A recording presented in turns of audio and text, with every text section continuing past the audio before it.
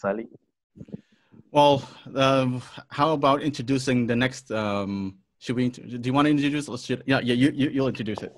Yes, I'm honored to introduce Dr. Willie Littlechild, International Chief for Treaties number 6, 7, and 8, member of the Ermineskin Cree Nation, former Rapporteur of the UN Permanent Forum for 6 years, and first two-time Chairperson Rapporteur for UNEMRIP during 2 terms, former Member of Parliament and Vice President of the Indigenous Parliament of the Americas, member of the Order of Canada, 8 Sport Halls of Fame, including Canada's Sport Hall of Fame and Alberta Order of Excellence, with 3 Peace Prizes. Ghazali, please welcome our guest. Yeah, this is a very hard one. I have so much respect for Chief Willie Littlechild. Also, like for everyone else in this lineup. But whenever you listen, you see Chief Littlechild in a room, you pay your respects, and you pay your respect. And also, what I also see is that whenever he talks, everyone is silent. Whether it is UNEMRIP, Permanent Forum, about like he brings so much knowledge and brings so much weight and history into every word that he says. So I'm very much, very super excited to bring in Chief Willie Littlechild into this conversation. And just start off with maybe like with the first question, Chief. How are you doing? What's on your mind during the last 100 days? How have you been navigating this pandemic?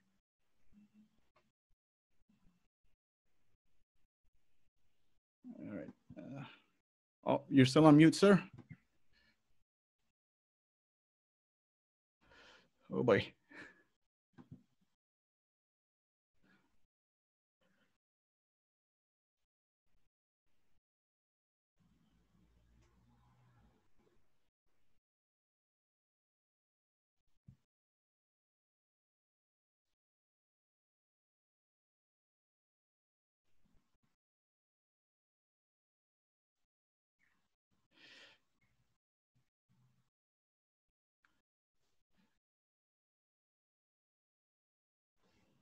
All right.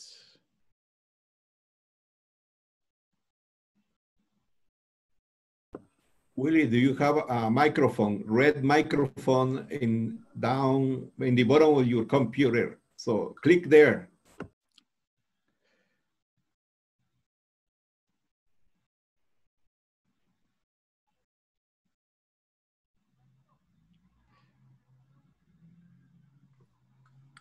Well, there, Ghazali, you can unmute Willie from the...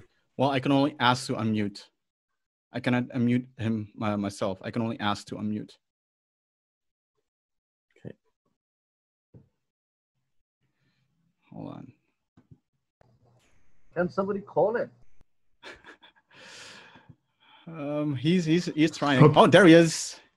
Okay, I think I've got it. Okay, thank you very much for those kind words.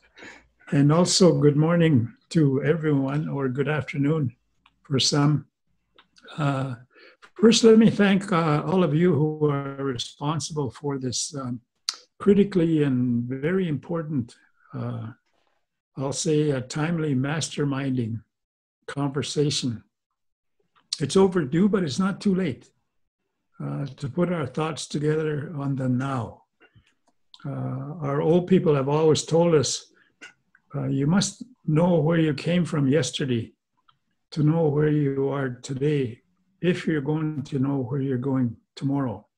So for the last 100 days, my mind has been on gratitude. Gratitude, being thankful for the wisdom of our elders who have long held on to our traditional laws and our ways of being well. Thinking also and praying for our brothers and sisters who have been devastated by the coronavirus, COVID-19. How we at the Musqueam's Cree Nation have navigated the pandemic was to rely on our traditional teachings and by the implementation of our rights. As some of you will know, we have an international treaty with Great Britain and Northern Ireland, and that dates back to 1876, 1877. But in that treaty, there's a treaty right to health. And in the wisdom of our elders back in 1876 and 1877, when they were negotiating the treaty, they also argued for a pestilence and famine clause, so that should there be any future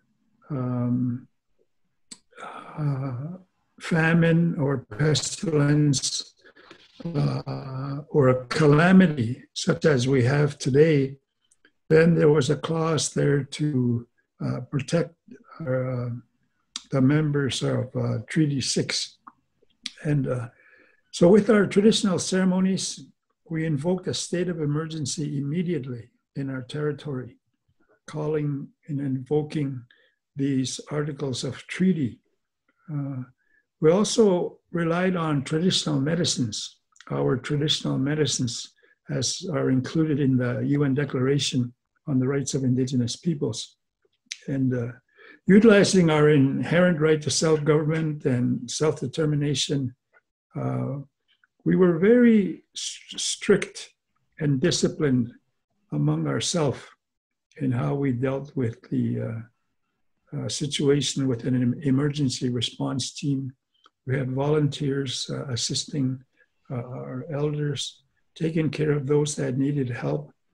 But to make a long story short, relying on our Creator's gifts, the 4 nations of the Musqueam's Cree, we still have ongoing prayer ceremonies.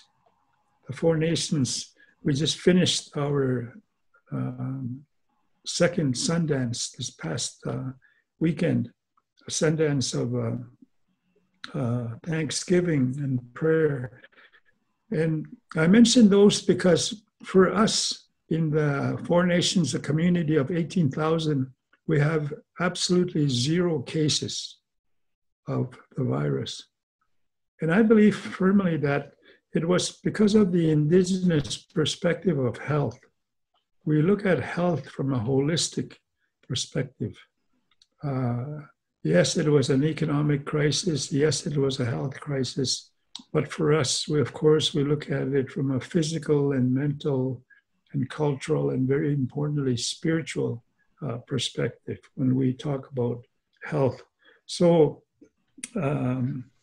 it was very gratifying to date. And of course, we keep praying that among our 18,000 members, we still have no cases at all. So for me, it's been one of gratitude, a thanksgiving to the wisdom of our elders who protected us by way of treaty back over 140 years ago now. So that's what's been on my mind. It was a mixed emotion, yes, because it's yet one of gratitude and yet one of concern about our brothers and sisters who have been devastated by the virus. Thank you so much, Chief. And I absolutely love that gratitude is something that it has been in the back of your mind the whole time. And thank you for describing the situation of Musqueam. I had the privilege of being there for a while, like a couple of days. Zooming in a little bit on your almost 40 plus years of being in the Indigenous movement. Then this has been a question actually that's been on my mind for ever since I've gotten to know you, Chief. And maybe I'm asking this question because because to give young Indigenous persons permission to think about this, as in, what is the biggest mistake that you thought would be a major accomplishment, but turned into like a huge miss? Is there anything that comes to mind that you feel comfortable talking about? Yes, I think for me, I like to think positive, and I'm still working on this big mistake. I was trying to convince Canada to put national legislation in place to implement the UN Declaration. And of course, so far I've missed on that, I've failed on that. But also, secondly, it's a twofold answer, because the second desire I had was to convince Canada to put into national legislation a National Council for Reconciliation. So these two, I call them mistakes as well, a misreading, I will say, I guess, of the response I would get from government especially, and from private industry in some cases, from our own people in other cases, that I wanted to see national legislation in Canada to implement the UN Declaration, and also to have an oversight mechanism on that implementation by creating a National Council for Reconciliation. But I'm still working on that. So hopefully next time we talk, I can say, yes, we hit the target. We didn't miss it. It took a long time, it looked a lot of patience, but that's what I reflect on. How do I keep working on this so that it becomes a success in the future? Well, any way that I can help, Chief, just let me know. You have my contacts. I know that because in the introduction said that you're like avid sportsman. What, in your view, what role does sports play in Indigenous governance and diplomacy? And maybe like a second part of it is like, what would like to see happening? Well, sports has been my life, actually, and offered many times the thanks that sports actually saved my life. So the role of sport in traditional games, I believe, plays a very important contribution in a number of ways to Indigenous rights. Actually, sports and traditional games are human rights. Article 31 of the UN Declaration, and it's also included in the OAS Declaration, is a reference to sports and traditional games. Indeed, Article 31 states in part that Indigenous peoples have the right to maintain, control, protect, and develop their cultural heritage, traditional knowledge, and traditional cultural expressions, as well as the manifestations of that. And one of the manifestations of our culture is sports and traditional games. And I often argue that it's actually about a celebration of life. That's what sport and traditional games mean to me. And it fundamentally, very fundamentally also, it's an important element of our right to self-determination. Because when we conduct our games, for example, if you use the Olympic model, where else can we fly our own traditional flags? Where else can we own our own songs and sing and dance in an opening ceremonies, for example? So sport is important because it assists us in achieving our right to self-determination in a different way of approach. But what I'd like to see is states incorporate the second part of Article 31. And Article 31, since Canada has, for example, adopted the declaration without any qualifications, it calls on them, and all states, of course, in conjunction with Indigenous peoples, that states shall take effective measures to recognize and protect and exercise these rights. So since Canada supports the declaration without qualification, I think now it must include adequate financial and human resources. After all, every child, indeed every person, has a right to play and a right to be happy. So while some may not hold sport as an important thing or traditional games as an important element of self-determination, I believe it's a unique and important way of uplifting our rights because it brings peoples together. It brings peoples together either in friendly competition or cultural exchange and so on to learn from each other. So yes, I really believe that sport has an important role to advance not only peace as a theme, but also to advance reconciliation. In like tagging into that, what is the how we call it the system mindset that you see that is preventing Indigenous peoples from making the advantage that they want to see at the international level? Well, I think one of the barriers that I see, and I hope I don't offend anyone by saying this, is that the mindset that I believe is presenting us from making the advances that we want to make in the international arena is actually how we interact or not interact with each other. Sometimes we have a common target and we don't want to work together, or we tear each other down.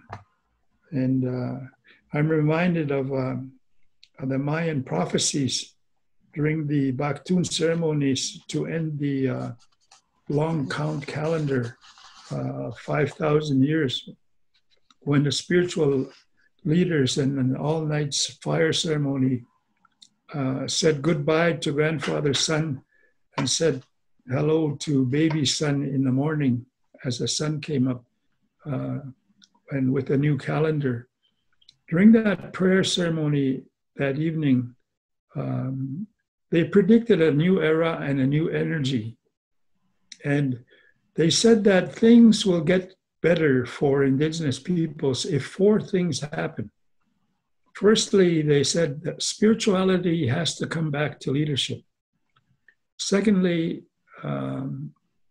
women and the role of women will become more prominent in leadership. And thirdly, very important message, I think, is that we need to build on the strengths of our people. And the last one is the hardest one. It's hard because we've experienced it. And they said, if we want things to be better for Indigenous peoples in the future, we must work very, very hard on unity, on working together.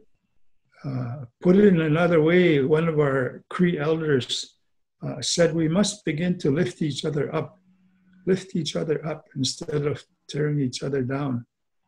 And I used to have a coach by the name of Claire Drake. He since passed on his spiritual journey, but he would say to us, it's amazing what can be accomplished if no one cares who gets the credit. And I think that's where those kind of thought patterns need to be taken into account by ourselves and be willing to put our differences aside. As a 9-year-old boy instructed us recently, let's put our differences aside and begin to work together. And I think that'll be the key to having greater success. Because upon reflection to the last 42 years, we've actually accomplished a tremendous amount. But going forward, where we are now today, we can accomplish more. But I think what will be required of us is to actually really work together. And I think I already know the answer to this, but I'm going to ask it anyway. The final question is, what do we need to do today so that we don't regret doing it in 6 to 12 months? I believe what we need to do today is so that we don't regret it in the coming months is to follow the advice of our spiritual leaders, our spiritual elders. For example, let's begin to build on the strengths of our people. Our people are very talented, as was said earlier by Laila. It's that action of building on those strengths of our people. Our elders have told us that. Lift each other up so that we can support each other.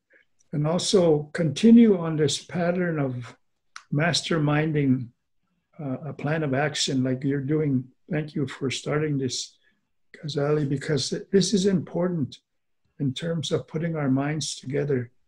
No one or nothing can stop us once we have that mastermind in place, except one of us.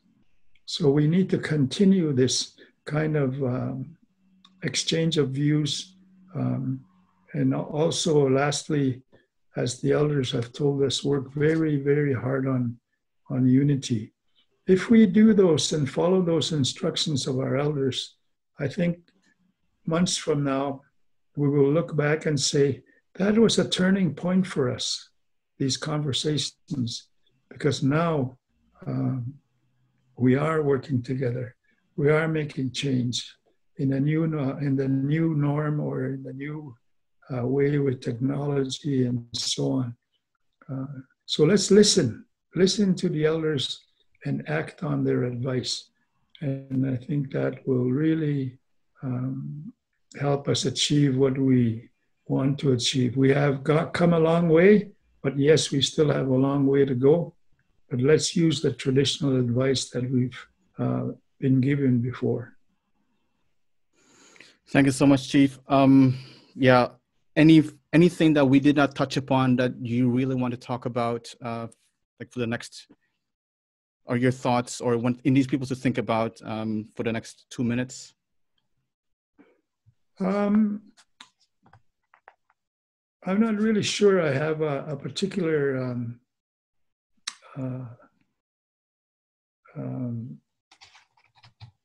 thought in that line. I wish I had a good and easy answer actually to as to what kind of actionable things people can take, for example, to overcome the intergenerational trauma. Sometimes I think it's about mental health and mental wellness, but other times I think it's about believing in yourself, having a positive mental attitude, finding out who you are and being proud of who you are. If at times one is stuck in a rut of negativity, think about actually how beautiful a person you are, how gifted a person you are, and then also to be able to seek help when you need it. Because sometimes people think that it's a weakness to seek help, but it's actually a strength to seek help. And also it's in pardoning that we are pardoned, and to put it all in one line, with all what has happened to our people, globally, Indigenous peoples, we're still here, and it's because of our resilience, and it's because of our traditional knowledge. And in order to heal on an ongoing basis, I think we need to believe also in the power of forgiveness. Yes, we've been hurt, we've been harmed, Sometimes we've been assassinated, we've been murdered. But I think the power of forgiveness will set us another step forward towards advancing reconciliation and peace. Thank you so much, Chief, for ending it with such a very important topic amongst Indigenous peoples, intergenerational trauma and like mental health. Thank you so much. I'm sorry that we had to end this, but definitely, hopefully, that we can have a longer conversation at some point, hopefully in person, of course, so that we can, with yourself, Chief, and everyone else in this entire lineup, because it's been very inspiring and hopefully also inspiring for all other people to listen to all your voices and your ideas.